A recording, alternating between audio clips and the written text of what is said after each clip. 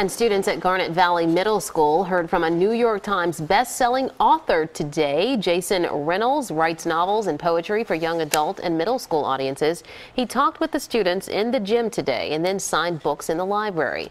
Reynolds' book Ghost was a National Book Award finalist for young people's literature. I write stories as thank you notes to young people. These are love letters. Simple as that. And I think when they read them, what they feel is safe. What they feel is cared for. Well, Reynolds found inspiration in rap to begin writing poetry at 9 years old.